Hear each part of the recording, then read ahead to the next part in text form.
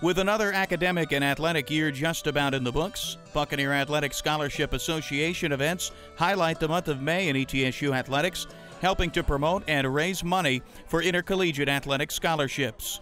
University President Dr. Brian Noland rang in the month with a BASA reception at Shelbridge House in Johnson City, where Noland delivered a special thank you to Buccaneer boosters.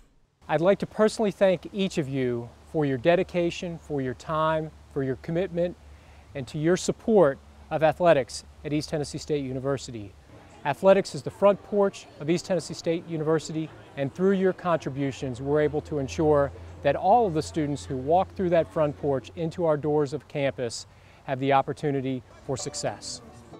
And all the while, sweet mountain music carrying on the breeze. When the moon shines on the Blue Ridge Mountain. How are you? Fine, sir. How are you? A week later at Jonesboro's Blackthorn Club, BASA hosted the 9th annual AT&T All-Sport Golf Tournament, which raised $50,000 toward athletic scholarships. This event reached a whole new level this year. We had our largest field ever with 128 players. We had great support from our corporate partners and the community in this event. Really took it to a totally different level, and we're very appreciative of that support. McGahee says the event was so popular they'll have to expand it next year to accommodate all the interests.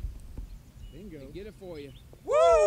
Let me get that. You know, we're already exploring ways to make this event even better next year.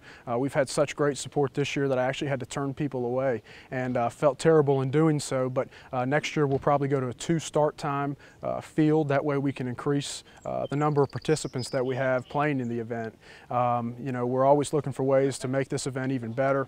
This year Nike Golf brought an amazing setup, something that we're thankful for with that partnership, and I know all the participants really enjoyed that. For more on BASA and how to join as an individual or business donor, click on the BASA tab at the top of this page. In Johnson City, I'm John Stevens.